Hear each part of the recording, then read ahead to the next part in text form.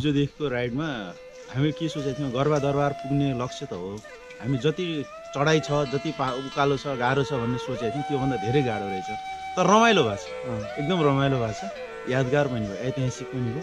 गर्भामा अहिलेसम्म साइकल कसैको पनि आउन सकेको भएन छ, हामीहरू साइकल ल्याएर यहाँ पुग्न सक्यौँ होइन। त्यसको लागि अब हाम्रो भरत राजालाई चाहिँ अब धेरै धेरै धन्यवाद। सगरमाथा चढे जतिकै सगर हामीले के अरे चुरे भनेको थियौँ, तर चुरे नभएर सगरमाथा नै रहेछ।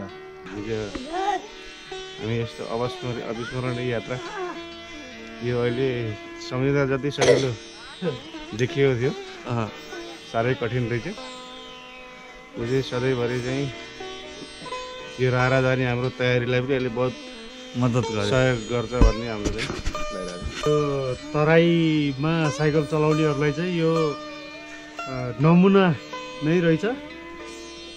गियर जाम भएको साइकलको गियर चाहिँ यहाँ आएर खुल्यो। राइड होइन, यो चाहिँ ठेलुवै रहेछ। त्यो 22 किलोमिटरमा मुस्किलले 5-7 किलोमिटर चलाइयो होला, बाँकी सब ठेलेर। ठेल्दाखेरि चाहिँ यो पातो चाहिँ साइकल ठेल्दाखेरि यो पातो दुख्दो रहेछ।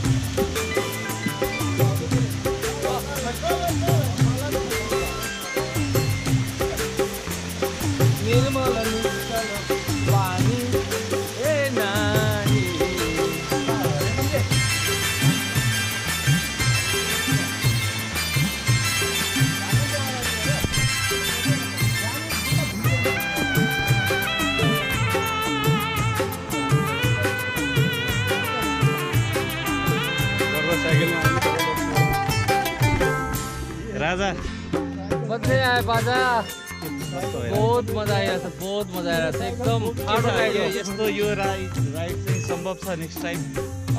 यो राइड सम्भव त छ, हामीले सम्भव गरिसक्यौँ। र अब मलाई मेरो आफ्नो अनुभवमा यहाँ चाहिँ नेपालको टप साइक्लिस्टहरू जो एकदमै गोल्ड मेडलिस्टहरू छ, उहाँहरूको रियल कम्पिटिसन